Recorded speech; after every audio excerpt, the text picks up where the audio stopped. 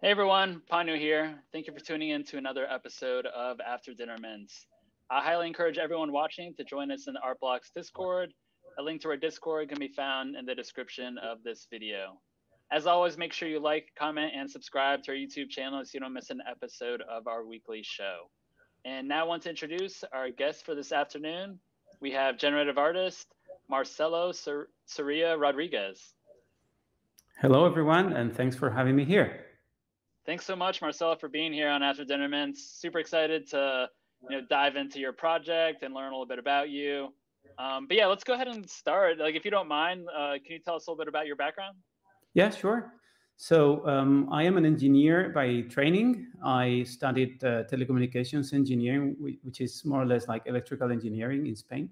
And then I specialized in signal processing, which is kind of, you would call it maybe data science today, but this was too many years ago. And the truth is that I studied that. I don't know exactly why, because since I was a little kid, I had a very strong interest in more creative professions, let's say. So I was very much interested in becoming an architect or becoming an inventor, or actually what I wanted to be was a car designer at some point. But life brought me to engineering, and it was also something nice to do. And my career was spent mostly professionally doing engineering, doing software development, doing innovation research and other things. But somehow I managed to convert at some point into dedicating more time to my creative interests, let's say. So I was doing a lot of photography. I was actually doing also some music. My own compositions and so on. And at some point I decided to stop my corporate career. I was working at a large Spanish bank, and where I co-founded a data unit, more or less, some 8 years ago, something like that, when data science was not so much a hyped word as it might be today. So we were researching the, let's say, advanced uses of data that we had. A bank has a lot of data about what's going on, let's say, in a city, for example. So we were thinking, how could we transpose that into new services? And then this kind of sparked a lot of, let's say, creative thinking, because it was not about, how can we create a new financial service, but rather, how can we create services for third parties?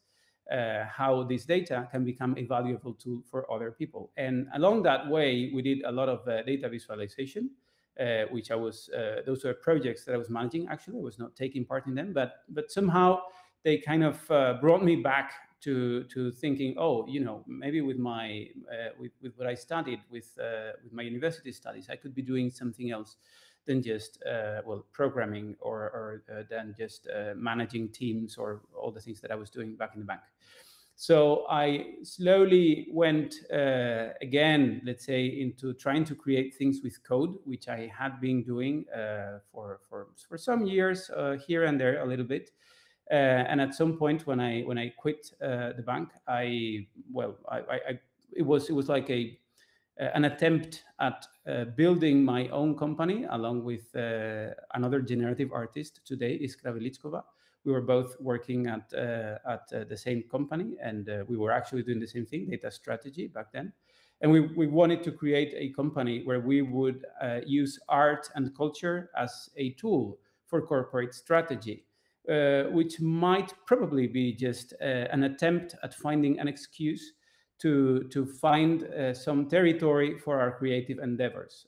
Mostly, we wanted to invite artists, philosophers, and other people to think about certain, developments, problems, and things that were happening in society, especially with the advent of advanced technology, which is the things that we were, let's say, covering when we were working at this financial institution.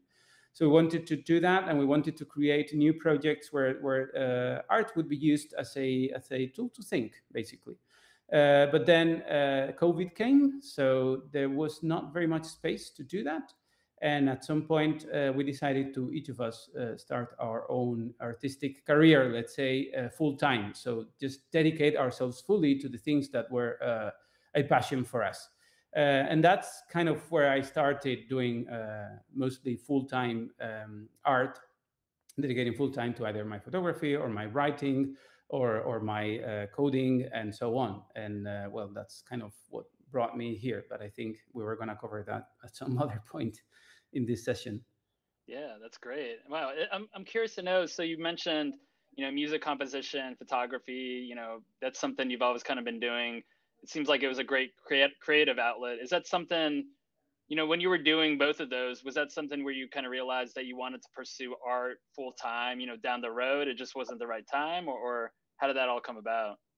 Well, the truth is that, like I said earlier, since for a very long time, I always had this kind of flame or intuition, or I don't know exactly what, that was constantly pushing me towards a more creative type of job. Like if I was doing this strategy work at the financial firm, I was all the time thinking, how can I do this different, or how can I actually include different aesthetics into this thing, or how can I be inspired by other I don't know, disciplines, mostly music. So it's not that I was very conscious that I wanted to dedicate full time as an artist, but there was something in the back of my mind that was telling me that maybe I could try to do that.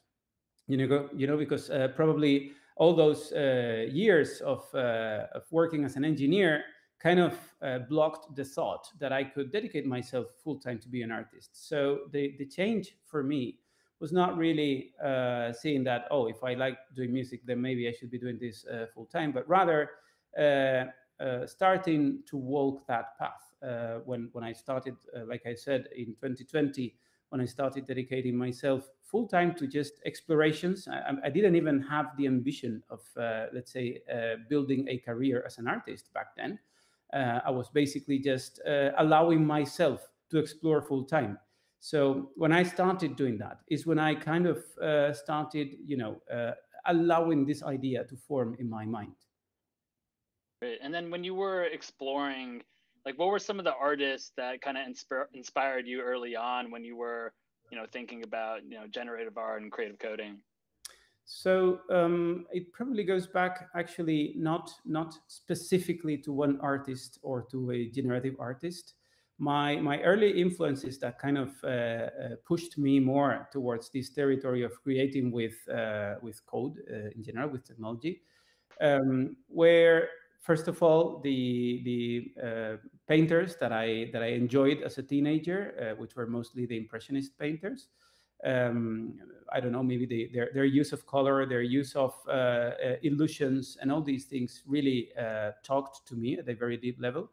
Then I always found also a very strong source of inspiration in music, mostly typically minimalist composers like Philip Glass, Michael Nyman, which I listened to a lot when I was also a teenager, and classical composers such as Johann Sebastian Bach, which also has this kind of well, it's almost like mathematics in music, like the purest form that you can possibly find. And in a sense, it's almost like generative art. It's someone deciding some rules on a system, and then okay, he was not probably rolling a dice to decide which note to play first as next, but he did compose immense creations based on let's say a set of given rules. So those were like these very early influences, but then also I was enjoying very much the demo scene in the late 80s, early 90s, and all the computer graphics that I could get my eyes to see back then. I was hooked up to looking at all the summaries of SIGGRAPH, this computer graphics conference, which back then was doing 3D and other things, and that always kind of interested me a lot. So that kind of planted maybe the seed. And then as I dedicated more time to learn more about art, because I still don't know almost anything, or I don't know much for sure about art. But let's say over the years, I started dedicating a little bit more time to learn. So when I came across the artists from the early 20th century, from well, artists and designers and other people, people from the Bauhaus movement, people from the abstract expressionism from those years, and then most notably Sonia Delaunay, which we will get to later on in this session. And those started also like forming a very strong presence, let's say, as inspirations. Also, what actually got me first in these latest years, let's say in my going back to creative coding, what got me started again was a Spanish artist called Eusebio Sempere, who did a lot of geometrical explorations in the 50s and 60s. And there was an original painting from him at the offices of this financial institution. They have a very notable art collection, and the pieces of art themselves were there hanging in the meeting rooms, which was absolutely fantastic. I mean, you would see sometimes paintings by Francisco de Goya, a very famous Spanish painter, or even they have some Picassos and so on. And they had this piece there, which got me thinking: Can I really create something with lines, which is what this person was doing? Can I really create something with lines that would be interesting? That was left there in the back burner for a couple of years or three until I started doing certain things. Awesome, that's great. And I'm curious to know, you mentioned, COVID was kind of a transition point in your life, maybe to kind of pursue art full time. And I'm curious to know, like, what was your introduction into the NFT crypto space? And, did it instantly click, or was it something that, took you a while to kind of fully understand, and something that you were like, okay, I want to pursue that? Well, I got introduced into the NFT space basically by spending a lot of time on Twitter. So it was probably late 2020. And I had been already since the summer is when I started dedicating, let's say, all my time to all these creative endeavors. And I was following a lot of artists that I liked on Twitter. And then these things started to appear around there. And it was, I very distinctly remember one day on a queue to make a COVID test, a very long queue, probably 2 hours or 3 hours queue was going to be. When I started reading a lot of things about NFTs, and I said, I was there with Iskra, and I told her, you know what, let's go home. Let's research this thing. This looks really interesting. This might fit very well some of the things that we are doing right now. I mean, this could be a channel for us. This could be something that we could leverage. So instead of spending 2 or 3 hours in the queue, let's spend 2 or 3 hours researching this thing at home. So we just went back home and take the test some other day. And that's how we kind of got started. I spent like 2 or 3 months reading a lot about it, becoming absolutely lost. I mean, I knew the blockchain and I knew all the underlying concepts and so on, smart contracts, everything, from my times when I was working at the innovation department in this financial institution. But I hadn't come across yet with NFTs. So it was mostly about trying to learn about, oh my God, what are all these websites? How does this work? You create a work here, but then it's instantly available in all the other websites. And it was very interesting and a very strong, a very steep learning curve for some time. And now when I look back to it, it all sounds so familiar that it's even strange that only a year and a little bit more has passed since then. Yeah. How long does it feel like it's been for you? I mean, I feel like this space, time is just such a weird thing for everyone. Yeah. It is. I don't know. It feels like years. I mean, I wouldn't be able to say, but it feels like years. Both NFTs and also for me it was like a double change. It was I was doing things without even knowing exactly how to bring them to a wider audience, and then all of a sudden these NFTs came along. But also prior to that, I was working at a large financial institution for 12 years. So that was also like a big change. There were like these two large changes happening very quickly. So this kind of really, I don't know, make you a little bit dizzy and so on. Yeah. But it's all fine now.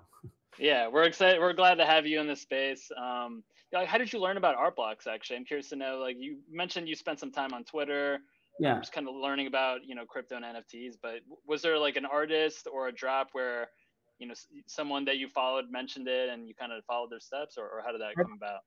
Art blocks, I started seeing certain tweets about art blocks, and probably I cannot pinpoint the very first occasion when I came across it, but it was most probably through Ringers, through Dimitri Cherniak's fabulous work. I was following him on Instagram for a long time, and well, I was very much fond of his style, and well, I was just flowing along. And then on Twitter, I saw that he was mentioning that he was gonna make a drop there. That it was a very interesting mechanic because it was like a smaller price than well, one of ones typically back then, and so the art would be available for a large portion of well, of the audience, and well, I thought this sounds interesting. So it happened that we had tickets to the theater at 7 p.m. in Madrid time, which was the exact time that the drop opened on the same date. So I loaded MetaMask on my mobile phone. I had well, enough Ethereum there to try to get one. I failed miserably. I tried refreshing the page for so long, and well, it was the button just didn't work. Maybe it was also the cell coverage within inside the theater. I don't know. The theater play had started. I was the only one with the phone switched on, like trying to hide it so that no one would see that I was with the phone, because I was really much interested in the works, in learning how the experience worked and everything. So what I had to do was next day, I went to OpenSea, looked for it, and well, I purchased one Ringers for 0.36, I think was back in the time, and it felt really amazing, the whole experience to me. And I also thought, oh, look at that. I mean, the mint price was 0.1, and it's already 0.3 in the secondary market. And little did I know that these things happened, and that there are very weird market dynamics going on and so on. But yeah, it was, I don't know. To me, it was an eye opener. Basically, it was an Artblocks was the most interesting crypto NFT site project, and basically that I saw during those 3 months. Great, and I'm glad you're able to grab one. It's cool that you're able to pick one up on the secondary market. Do you still have it today then, or is that something? Yes. Okay, excellent. I think I'll hold it forever, as long as the blockchain lives. Yeah, and well, yeah, and because that seems like such a special moment. That's where you learn about art blocks, and you collected your first piece, and obviously it led you here. We're having this conversation. I do want to talk about some of your work, and if you can, are you able to share some of your early generative art pieces that you've created in the past? Sure. So let me pull up a couple of images. These are the images. Well, I don't know if you can see my screen now. Mm-hmm. Yep. All right. So this is a very, very simple chart, actually. Well, type of plot, whatever, that I built with Python and Bokeh, the visualization library. And I actually did this from Twitter data. And this was very much based on this Spanish artist that I mentioned earlier, Eusebio Sempere, who was using just straight lines in lots of his works, just straight lines colored. And I was very much moved by the aesthetics of his works. And well, back then, as I mentioned, I was working in a data unit.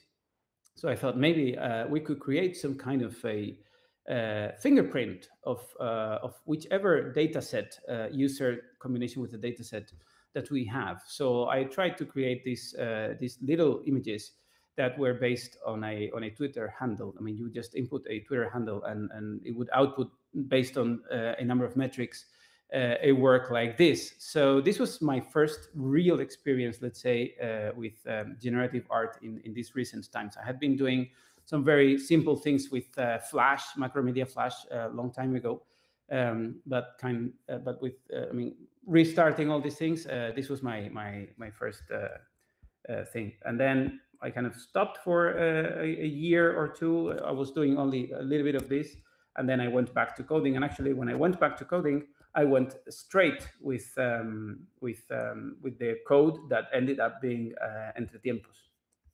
Great, awesome. And to show the progression of your art on the blockchain. We'll talk about Entretiempos in just a moment. But can you share with us, your first NFT that you ever created and Yeah, minted on the blockchain? actually, it's this one here.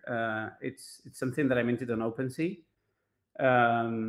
So well, this, as you can see, it's also it's already entered Entretiempos, like, let's say. Mhm. um, and well, it was just an experiment for me. I wanted to learn about how to mint. I wanted to learn about well, all the dynamics, let's say, going on around this. And so I chose OpenSea because I thought that the contract that they had, well, I would have to pay less gas fees and so on. So this was like the first one. Then I minted another three in the same. I created like this collection here, and I minted these three pieces, which stayed there like for a very long time. And then when I got to know about the Tethos blockchain and the Hiketnank platform, I went over there to well, just to keep trying and testing and learning, but let's say without paying all the gas and everything, because well, I just thought it was interesting. I learned about that through a tweet by Mario Klingemann. And where's this? Oh, where are you guys? I still see you. Oh, you still see me? Okay, sorry. Yeah. No, you're fine. Apologies.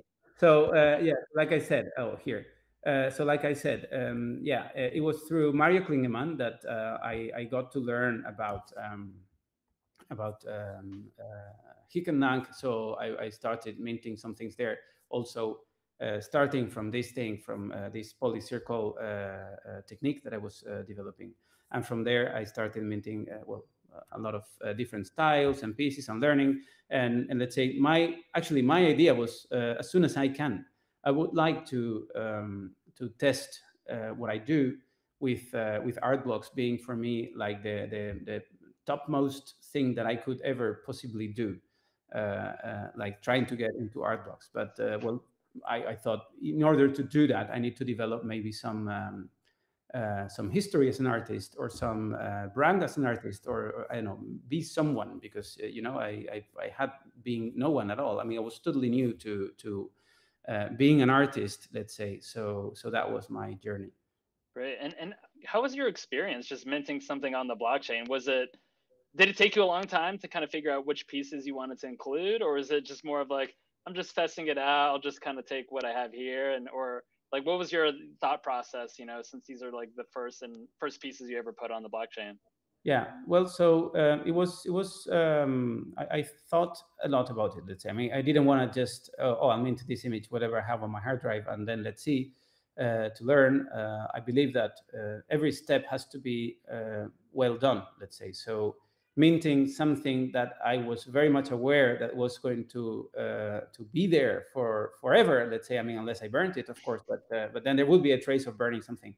So so I thought, well, it better be something that kind of represents you, that kind of represents what you are at the moment. I mean, of course, well, that's the code that I had back then, for example, or that's the work that I had back then. But to me, it had to be something meaningful. It had to be something that told a story about me also. So that's how I decided to mint those first four images that I showed. Because they were part of my process of both making the art that I wanted to make, um, and also of well, showing, let's say, well, some of the things that I could do, still with a long way to go, for sure. I mean, forever there will be a long way to go, I guess.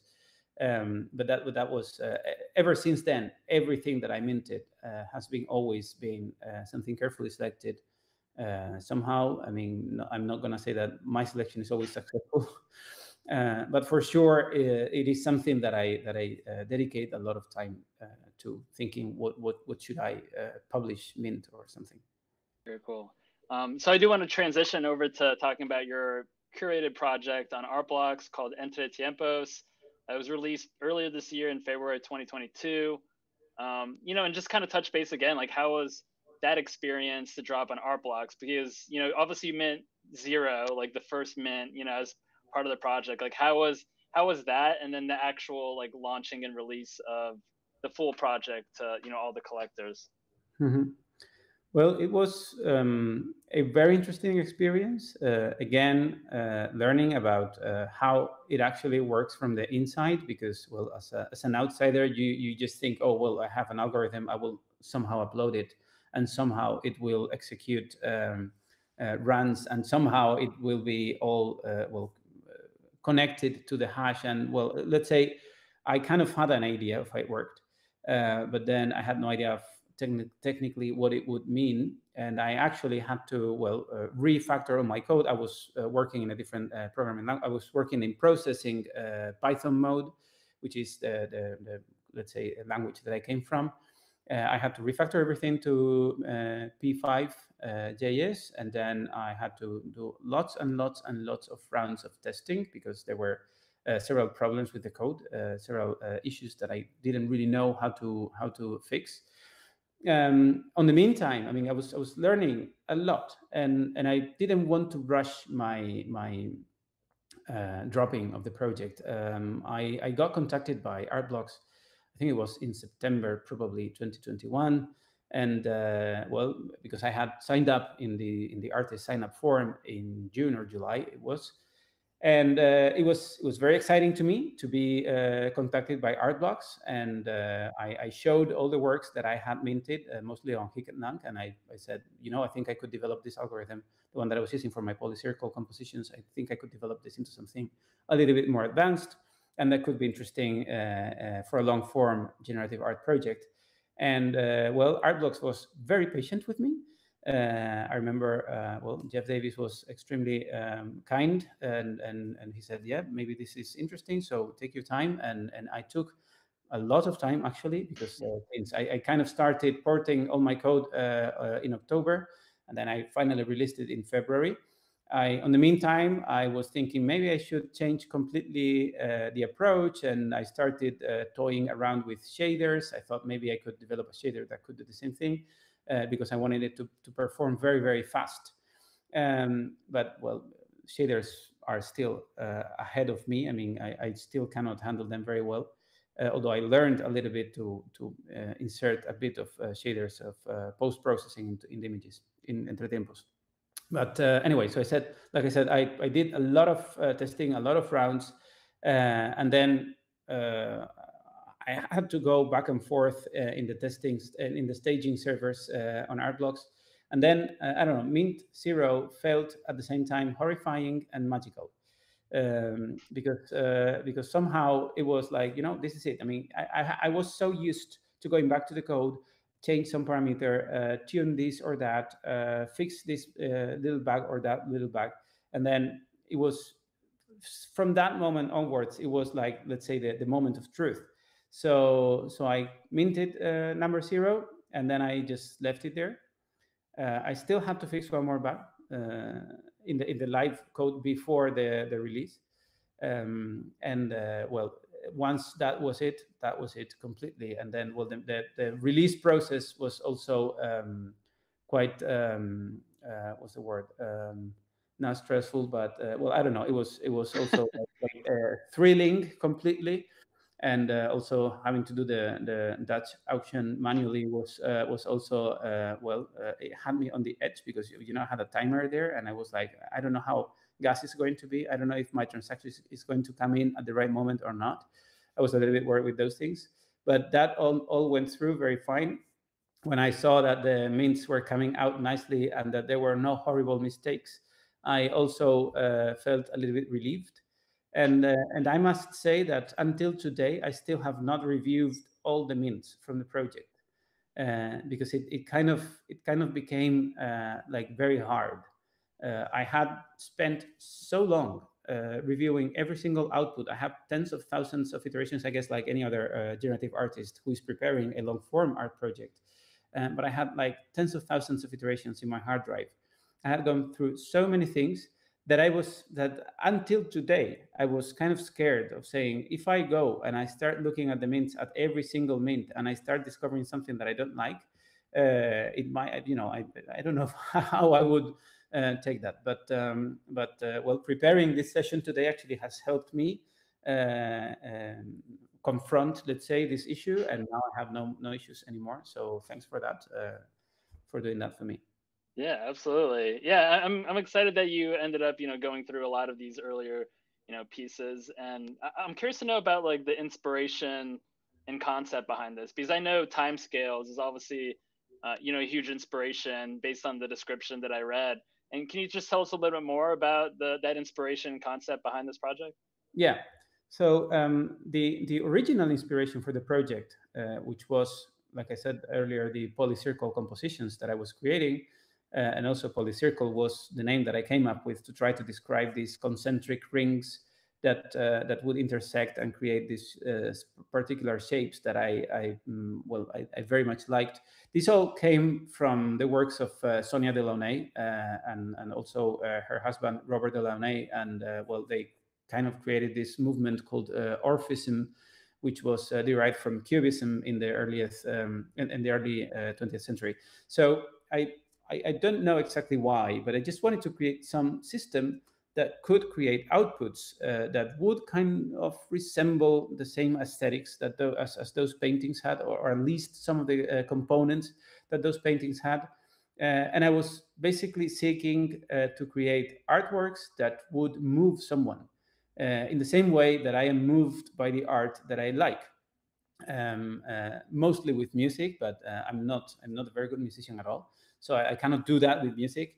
But I thought maybe I can try to create some emotions through code. Maybe I can create artworks that will actually create emotions in a human being through code. And to do that, I started, just coding this polycircle system. So as along the way coding it, I started noticing that some of the pieces would take very, very long to render because they had a lot of intersections, and maybe they were made with lines instead of solid fill, which also takes longer to render. And it was preparing the system to be released as a P5 project running on the browser on Artblocks. It was then that I decided to turn it into a dynamic project, interactive, because until that moment, all the work that I had been doing with my previous code had been a matter of just waiting 5 minutes to see the image rendered, but it came like all of a sudden at the end of those 5 minutes.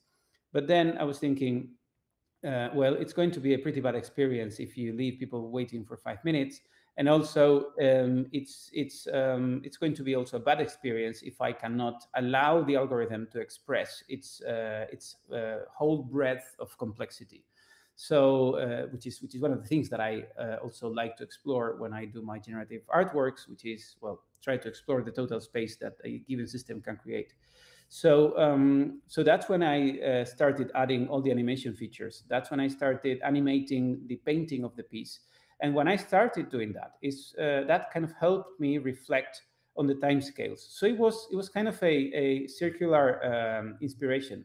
The creating of the piece inspired thinking about the time, and then thinking about the time also inspired some of the features of the piece.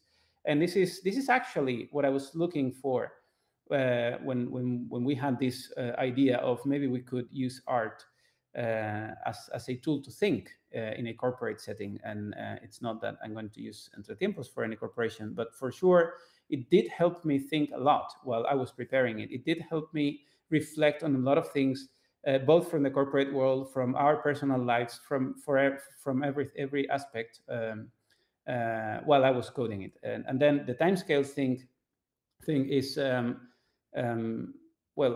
mentioned it in the article, but in the end, it's we are very much used to, for example, seeing an artwork finished, and we don't really know how long it took to produce. When we go to a museum and we see a painting, we see the final, let's say, very final version of the painting, which is basically when the artist decided to stop working on it for whichever reason, because they were tired, because they thought it was completed. Some artists never complete a painting, and they are constantly drawing and erasing it. And I thought that it would be very interesting to look at an artwork from that point of view of a living entity which is never finished and it's always finished. So every frame of an Entretiempos animation is actually the artwork. It's every frame, it's no frame, and it's all the frames at the same time. Also, early on, there was a feature that I eliminated from the artwork, that was that if you set it to paint faster or slower, it would actually paint something different. It does happen in this in the final version. If you change the speed of rendering, what happens is that it renders at every step. It renders more or less intersections at the same time. So if you change the number of intersections that get rendered at the same time and they overlap, then you may see a kind of different final image. And that kind of got me thinking, well, we are, again, if we do things slowly, we might get a different result than if we do things very fast. And that's now changing a time scale. That's changing the speed of that you use to do something. But what if you change the speed that you use to watch something happening? This idea of that I also mentioned in the article, this idea of the patient that Dr. Oliver Sacks had, who had a mental illness, which basically made the patient, let's say, move very slow. His mind was moving very, very slow, thousands of times more slowly probably than a normal person. Oliver Sacks thought that the person was frozen in time with an arm extended, but he took a number of photographs he took a time lapse basically of the patient, and then when he saw all the pictures fast, he could notice that the patient was actually blowing the nose. He was extending the arm because he was going to do like this and then blow his nose and so on. So that was also very interesting to me. And there have been other artists exploring this mostly through photography across time. But if you slow down time and you can look at a phenomenon from a very slowed down time perspective, you will see different things than what you see if you actually run the time faster. So this was all there in the making of the piece. This was all there in the piece, letting the viewers change the render speed, and also pausing the render at some point, letting you save every frame if you want. I mean, all those things that the piece that is doing have to do with this timescale thing. It's like, and also with the notion of what is the artwork really? Is it when the computer has finished rendering? Why is it not some step before? Because in the end, what you see in that piece that you got is determined by a hash that initializes a random number generator. But maybe if there had been something different in that random generator, then the piece could also be different. So I don't know. There are a lot of thoughts there that I tried to explain in the article, probably not enough. But that goes through my mind every time that I look at this artwork, and well, every time that I also sometimes run the algorithm with different parameters and different aspect ratios and other things in my computer, and I don't know, I spend some time looking at it and thinking, oh, here's a new thought. Yeah, no, I appreciate you sharing all of that. What really stuck with me also was when you said, that a piece is never finished, but it's like always, finished. How did you figure out, like, for this specific project, Entretiempos, like, what was the moment when you're like, what, this is where the project is complete. Like, I'm done with it. Like, I'm really happy with the result.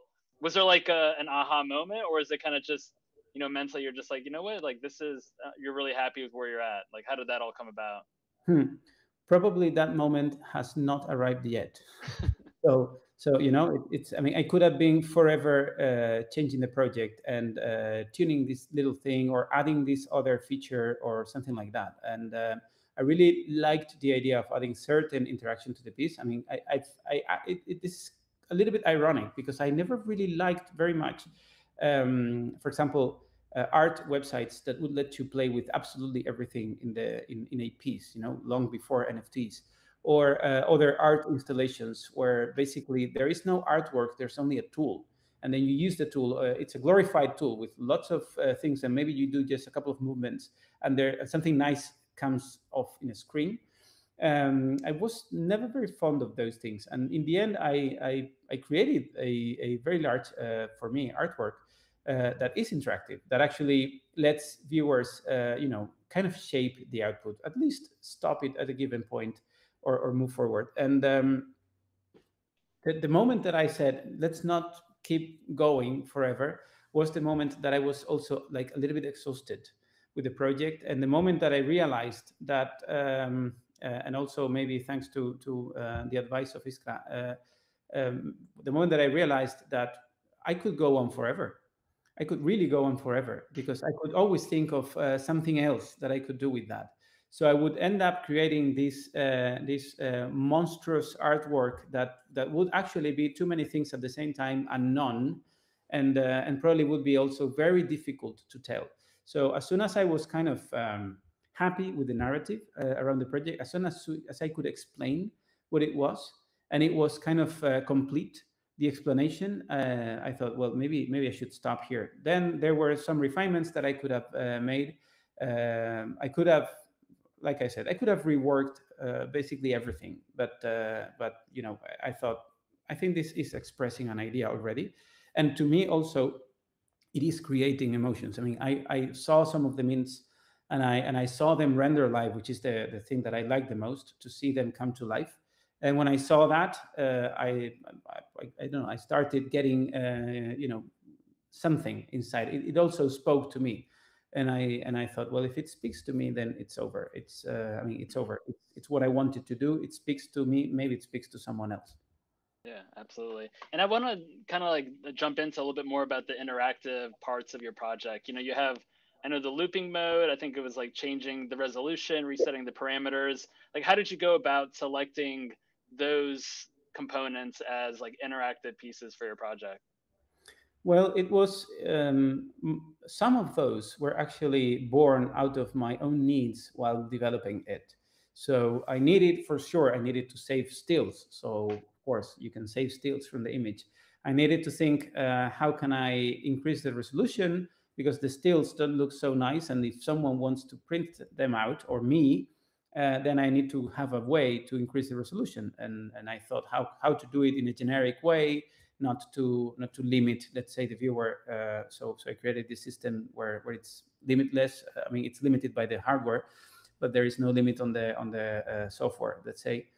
And then the looping mode also came out as a byproduct of thinking about what is really the artwork. Is it this frame? Is it this frame? Is it all these frames so far, or is it only this little slice here? So the looping mode is what speaks the most to this time scales and time windows thing, because it's when you actually see the work piece by piece. In the, let's say, normal rendering mode, you see it rendering, and everything that is painted stays there painted. So you see, let's say, a picture painting whatever with all the painting poured so far, but you don't see what the painter did yesterday and today. You see what the painter has been doing for the past month, let's say. So the looping mode was, to me, a very interesting way to inspect the different pieces, the different inner parts of the piece, what's going on here, and what's going on here, and what's going on here. And to me, it is as valid as an artwork as the whole painted image. And actually, sometimes there are certain frames in the looping mode that I all of a sudden say, oh, I love that.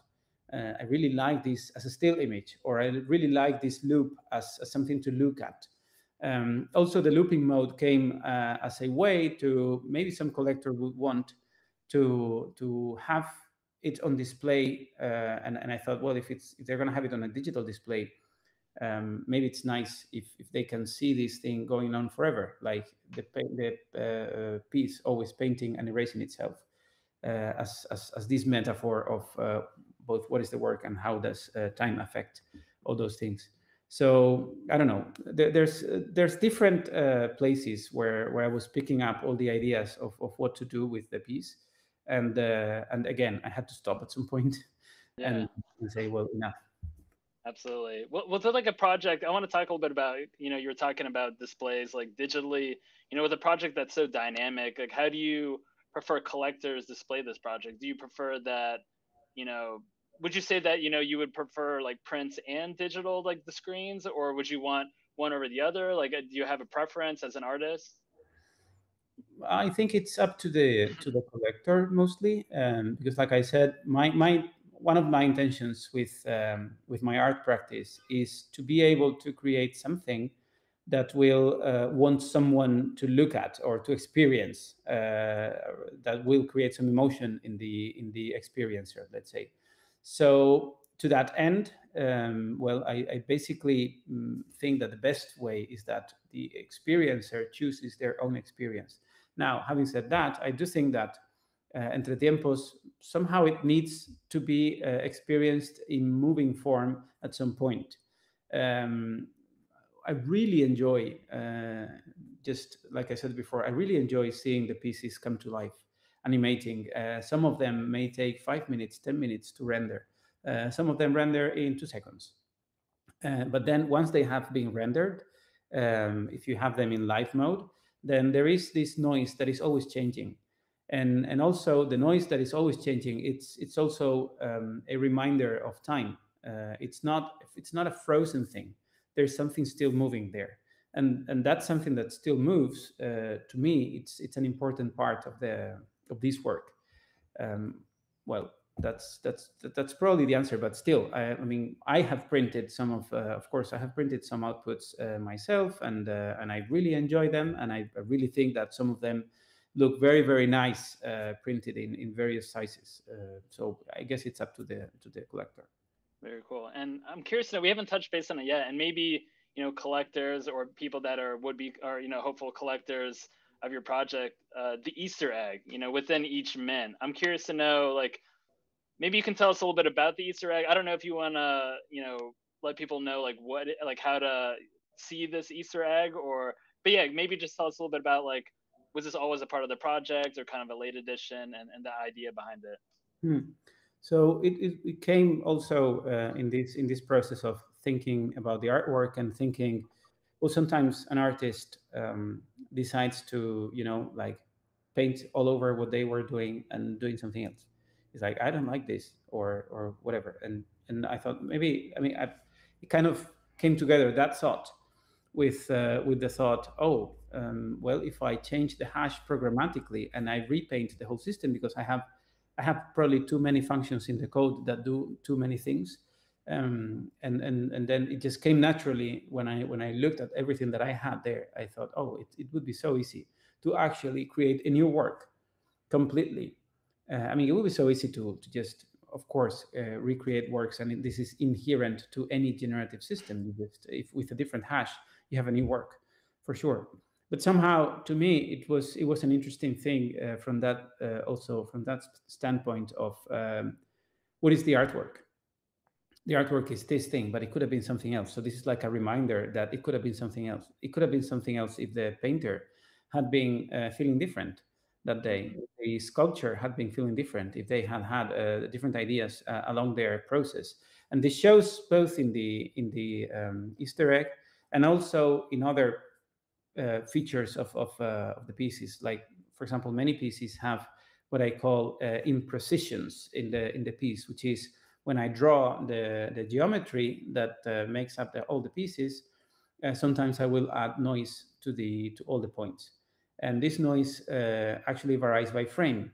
So that creates a more, let's say, oily like impression somehow, or a more man-made like impression. But then if you remove all the noise, it's a perfect piece as painted by a computer. And I was very much interested in this concept of how does that make me feel. Do I prefer the piece that has imperfections, or do I prefer the piece that is perfect machine made? I mean, for example, all the work that I had been doing with my polycircle system was always, let's say, perfect with no noise, because the noise came up when I was adding all the animations. And actually, it has stayed like that for other works that I have been doing since. I always add now some option of noise, even if I don't release it with noise or not. But to me, it's an essential part of the process, because again, it is another way of adding some reality to something that is created digitally, and that is also some of the things that I like to explore with the pieces. I'm not now answering your question, but this was an important part of the process for me, which is, if a machine that creates a very digital, very synthetic piece can create something that will create a human emotion, and how do we relate to that? So that was also very important for me, and that's why in the end I left the option of viewing the piece in let's say the not imperfect mode, or I think I called it full machine precision or something like that. So and actually you can add those, you can combine the options. You can open the Easter egg, and then if the Easter egg has imprecisions, then you can see the Easter egg also without the imprecisions, and then you can loop in the Easter egg and you can loop in the normal piece. And so all of a sudden there's like probably too many things that you can do with the piece. And I totally get that most of the viewers are not really even interested in having to play with the piece. I've been, like I said, many years developing software, and it's very typical that most users never use more than 1% of any piece of software. And the same thing happens with art when art is software. But still, I find it very interesting to leave space in the piece for a deeper exploration by those who might be interested in it. So the Easter egg is kind of part of that. Is yet another exploration that triggers another exploration over the whole territory that the Easter egg can actually paint.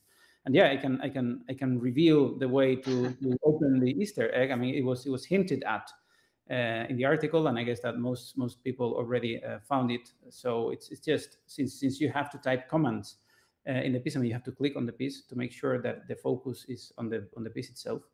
But once the focus is there, you just have to type reveal, REVEAL, and then all of a sudden the piece will actually change the hash. It actually changes the last two letters of the hash to two specific letters.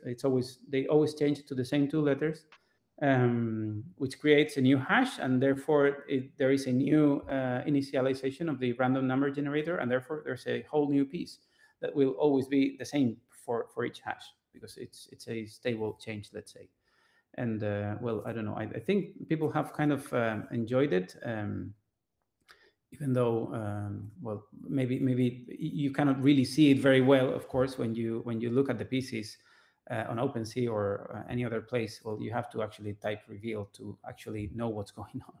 I'm a huge fan of it. I think it's really cool, and I wasn't expecting it at first. I think it was after the drop, happened, and I wasn't able to get a piece at first, and then people were talking about this, the reveal, the Easter egg, and I was basically going through all the different mints and hitting reveal. And when I found the one I liked, then I put it in, and I'm glad that I was able to pick something up. So I think it's really cool, and I'm glad you're able to add that Easter egg. I'm curious to know a little bit about the color palettes for this project. Mm-hmm. Like, how did you go about selecting it? I do want to talk about there is like a feature, it's a palette for Sonia, and maybe we can talk a little bit about that and why you included that in the project. Sure. So Sonia, being like the major inspiration for all the aesthetics of the work, had to be there somehow. And actually, there is this painting called Electrical Prisms. The original title in French, if I try to pronounce it, it's going to be a complete disaster. I don't know, Prime Electrique, something like that. So it's a painting that it's in the collection of the Georges Pompidou in Paris. And it's a painting that completely, passes through me. I mean, it's gets inside me and completely shakes me head to toes. I mean, it's absolutely incredible the effect that piece can have on me. And I decided to take the palette, the palette from there. So I was picking colors from the painting. I looked for the best image that I could. Actually at the Pompidou Center. So I was just picking colors, and well, then altering them a little bit so that they would work fine through several iterations. And then I also took another work of hers, one of her textile works that I really loved. So I also picked some colors from there. Actually, those colors are kind of typical, let's say, for many artists in the early 20th century. It was a palette with some basic red, basic blue, and white, and some other little things there thrown in. So what I did was I added these 2 or 3 palettes that I took from her paintings, and I created a feature indicating if it had at least one of those. Because the thing is, each Entretiempos artwork can pick up from, I think, up to 6 different palettes in the same image, which was a challenge to combine the different palettes. But in the end, I decided to leave it to the algorithm. I mean, I was thinking maybe I could heavily curate by hand what's going to happen there.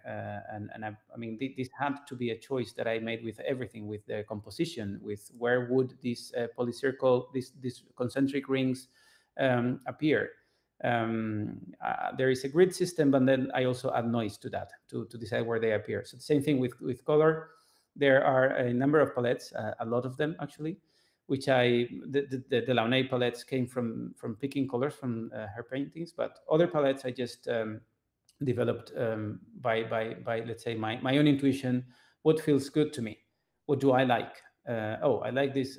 I'm gonna try with warm colors. I'm gonna try with colder colors. I created like a golden palette also, which I had been experimenting with to create like some special pieces with the polycircle system before the Art Blocks project.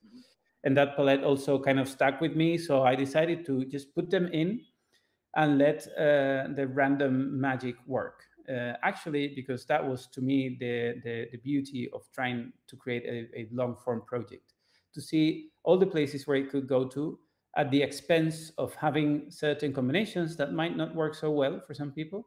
I admit that some of the combinations that I see in some of the pieces, the final pieces, I look at them and I say, okay, I like it, but I could have curated it. But then I always get back to the same place. No, if I had curated it, then probably I would have been limiting the creation of something that I could not create myself. And this is the beauty of using actually coding for doing to do generative art. I mean, I could pre-curate everything too much, but then I wouldn't be going places where I couldn't go myself.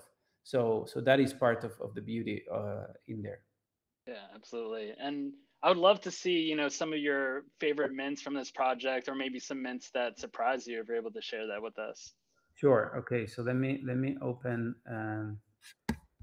All right. I'm going to open like 30 different tabs of Entretiempos works, and yeah. Okay. Now I have it here. I don't know if you can see it. Yep. Yeah, we can see it. Good. So well, this is for example one of the things that I found very interesting. The code is full of happy mistakes. So these shapes that extend some arms, like I mean, they try to create an arc and then they extend some arms. And these are actually a coding mistake, a very happy accident that I had early on, like I don't know, maybe February, March 2021. But I really liked it very much. The effect that it created, to me, it kind of brought certain imagery that I cannot really know where it comes from. But then I have seen it also similar things in works of painters in the 20th century, like Hilma af Klimt, for example. Some nice friends in Twitter pointed me to her. I hadn't noticed, let's say, her work. But then I looked at it and I thought, oh, there are actually some things here that look a little bit like that. So I also like this effect, like it looks like there's a comet coming in, and in this case, well, it's interesting to me. Also, at some point when I animated the pieces, all these, let's say, these trace, the trail that this arm leaves when it paints. I'm going to paint again, so you can see how it paints. You see, okay, as it appears, it leaves this trail. So this trail was also an effect of animating the piece, and I also kind of liked how it looked, so I just left it there, and that's why I looked at this piece. This one here is also one of my favorite type of outputs, let's say, when you get to see the underlying rings in black and white, and then okay, in this case the whole piece is black and white, and actually this is one of those pieces that will take a long time to paint. But I really like understanding the underlying structure of the work. So I left it as a possibility that it would show, let's say, that underlying schema. This is one of the pieces that kind of created this effect that I was looking after. A good combination between larger rings, larger sized circles, let's say, and then some smaller circles, and then some artifacts here and there, some intersections, some these arms extending. This is kind of the things that I loved seeing in those artists from the 20th century, and that I tried to recreate. And to me, it was a real discovery to see that my code was creating things that I had not planned for, but still were in that same space of visual language, let's say, as some artists that I liked. Here, okay, now this is another piece that paints a lot of things, but it also kind of recreates very well this feeling. It also gives me a feeling of stained glass in some church, as if there were some I don't know, religious representation of some deities that would be in the shape of rings. Then maybe this could work in a cathedral devoted to them somehow. This piece is not rendering. Okay, let me reload. Oh yeah, this is again in the same style, and these reds, whenever you see these reds and whites and blues, those come from one of those inspirations that I got from Sonia's paintings. This I like. There are a number of pieces like this, very very minimal, which I really like a lot. These were also not happy accidents, but this is the type of things that I was expecting to discover when I would feed the algorithm with a wide parameter range, let's say. These are the product of a little number of rings, which create a little number of intersections, and they create these very minimalistic pieces where I like the flat background, flat background, sorry, with very little intersections. Then there is also these strange things flying there. These are actually rings painted with some bag that I at some point I discovered, but I decided also to leave it there as a very scarce feature. That I don't know. I just in this case I just liked the way it looked, but again it took me back to I don't know, to abstract painters in the first half of the 20th century, and I kind of liked the effect. This is an aesthetic that I like also very much, because this is an aesthetic that I was actually pursuing when I was coding, when I was, let's say, issuing certain NFTs by hand, not through the long form project, but some of the means that I did during 2021 with the system, with the precursor to the system. I really liked these scattered intersections here and there, and this combines it with the outlines and so on. And I don't know, I really enjoy it. Actually, this also, when you loop it, it also creates very interesting things, because it always starts painting first the larger rings and then the smaller rings. So in the end, it creates like this effect of, I don't know, like a heavy rain and then small droplets falling or something like that. I mean, that's kind of something that brings to my mind this type of pieces. And this one, for example, in loop works pretty well. Well, I don't know. There's probably too many. This is one of the pieces that also will take forever to paint, because it is created out of thin lines, and it has a lot of intersections. So whenever the field type is thin lines, it takes a long time. This one has a lot of noise. I'm going to switch to live view, so maybe there is a little bit more detail. I don't know how well you can see it in the broadcast, but I find it very interesting in this type of pieces. I will stop the painting. I find it very interesting that this one has a lot of visual noise, let's say, geometry noise. If I paint it in full precision, you actually don't get to see the lines very much, because this one is made out of very fine lines. But if you turn the resolution very high, and you zoom in, you see very, very interesting effects in there. And I like some of the prints that I have made are from these line-based pieces, where I try to make them as large as possible and then print some. They look really nice. Well, let me see. This is also again this mode where you only get to see the outlines.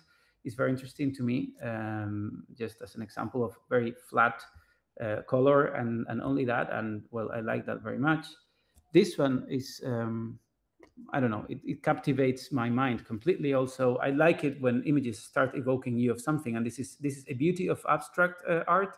And then in generative art, it takes it to the next level, because it can like create a lot of it can trigger a lot of thoughts when you actually start exploring all the outputs of the algorithm. And this is just very few intersections in black and white, really nice.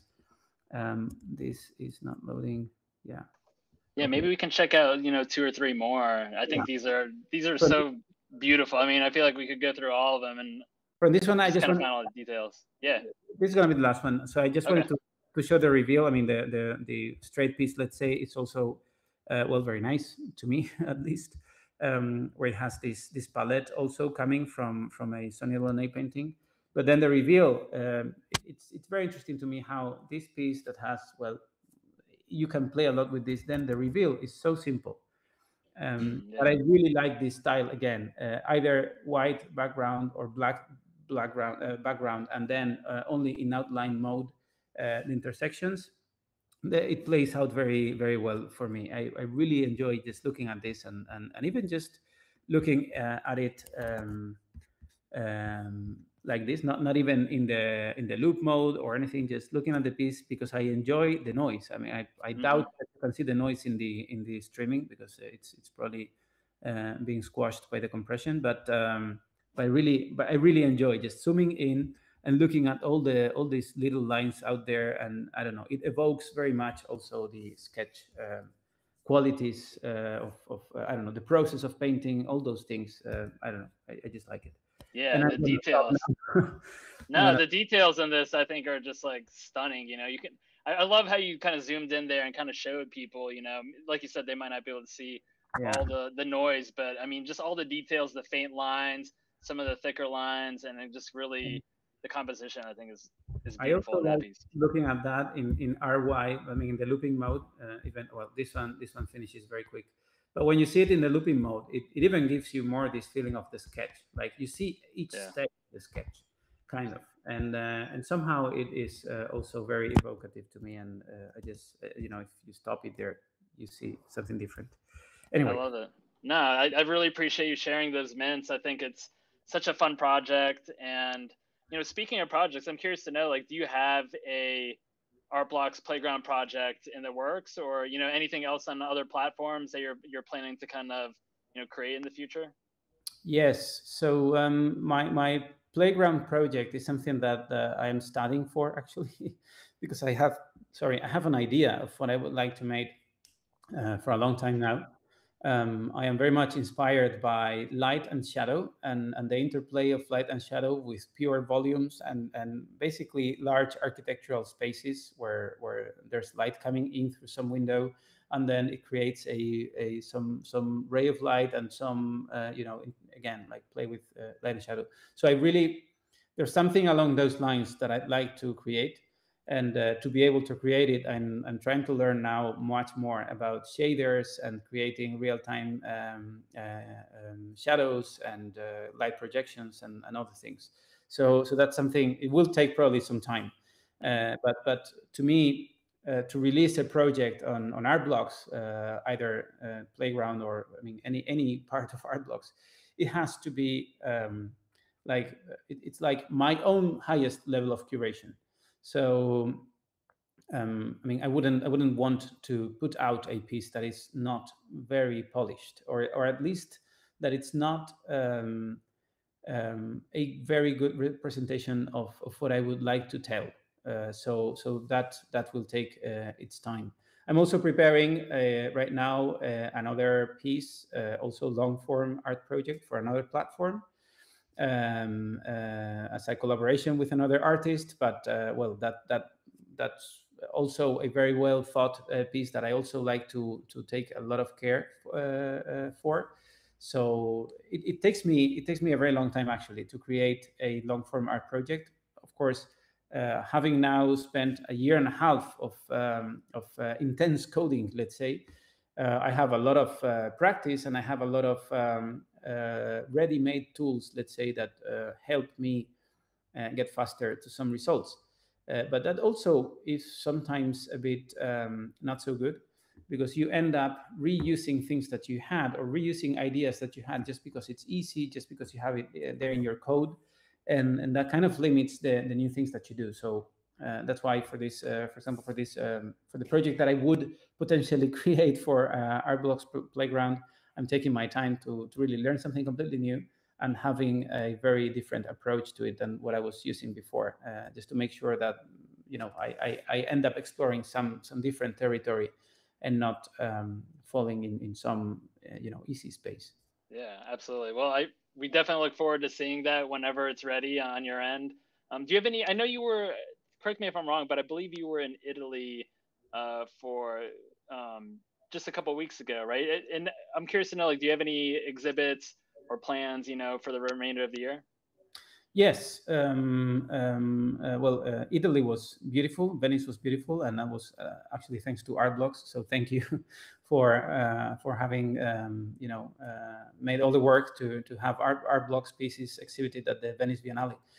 For the remainder of the year, yes, I will be exhibiting some piece actually at at a large art fair, which probably until tomorrow I cannot talk about, or something like that, because it has to be announced somehow. But anyway, I'll be exhibiting some piece there, and then I'm also starting to co-curate an exhibition, which I cannot also talk about, only that I'm doing it. I'm sorry, but yeah, I'm trying to co-curate an exhibition around generative art. So I will be preparing some work for that. And also, let's say, thinking about how to exhibit generative art, probably in a different way, which is also very interesting. It has been a thought that has been in the back of my mind ever since I entered into developing, let's say, my own art, or creating my own art, which is which other forms can we think about to experience it, and there's actually a lot of very interesting ways to do it, and there's a lot of interesting ways that have been already done. So not saying that I'm going to come up with this very new and fantastic thing, but it has been part of my practice, both artistic and corporate professional. It has been always part of my practice to think, how can we do this differently, and that's what I'm doing now. Excellent. Well, yeah, we look forward to hearing, the news whenever it's ready for, those different exhibits. And how can people reach you? Where can people learn about when these exhibits, when, you're ready to make that announcement? How can people learn about, yeah, and I believe you have a website, and maybe you can make some social media plugs for us. Yeah. But typically, the best way is to follow me on Twitter, or to have a look at my Twitter account, which is M Soriaro. It's a bit difficult maybe to pronounce, but that was actually the first username I ever had on a computer system when I went in the university. That was my username, and that stuck with me forever. So that's MSORIARO, my Twitter handle. And then I have the same handle on Instagram, although I don't really publish much there anymore. Sometimes I will update something there. And then I do have my website, which I use. It was born mostly to write articles with my thoughts on basically whatever, or what inspired me, or projects that I wanted to do, or invite other people to write. And in the end, it happened that I don't find so much time to write, which is a bit of a pity. But I've been running some artists' interviews because I find it mesmerizing to know more about other artists and their lives, and why do they create their art, and so on. So I started doing this last year when I got into the NFT space. I started reaching out to artists that I liked, and they've always been very kind, and they always replied. So there's a collection of articles also around that there. That's my website also, it's a little bit difficult to write maybe, or to pronounce, but it's illucid, or illucid, or I don't know how to pronounce it, which is the process of becoming illucid and then coming to lucidity again. And I don't even know if those words actually exist in English, but probably you get the point. Yeah, we'll include it in our show notes. No problem. Okay. We'll have links to there. All right. Thank you. Excellent. Well, I really appreciate you being on, and, Marcelo, just for sharing about Entretiempos and kind of learn about your background. I really appreciate all of that. Yeah, thank you so much for being on After Dinner Mints with us today. Thank you all. On next week's pre-recorded After Dinner Mints show, which will be released on May the 26th, we have generative artist Sterling Crispin. In addition to that, we have a Twitter Spaces discussion called Minters and Makers. This is a weekly show with anywhere from 3 to 4 artists, collectors, or other notable community members with conversations surrounding art. Our next show is on May the 19th, starting at 10 a.m. Pacific, 1 p.m. Eastern, featuring D. Bachman, Dirtis, Big Bird, and Klaus. You can also tune into that conversation via the Artblocks Twitter handle, which is at artblocks_IO. All those discussions are being recorded and available in a podcast format, which is available in all major platforms such as Apple, Spotify, and Google. Speaking of all those different podcast platforms, After Dinner Mints, including this episode here, all the audio will be extracted and turned into a podcast as well. Finally, we have a weekly newsletter that gets delivered once a week with information on upcoming drops and generative art related news. You can find a link to the newsletter in the description of this YouTube video. Thank you again, Marcelo, for joining me on After Dinner Mints. I really appreciate being on. Make sure everyone you comment, like, and subscribe to the Artblocks YouTube channel. Be kind to each other, buy what you love, and we will see you all next week. Thanks, everyone. Thanks, Marcelo. Thank you.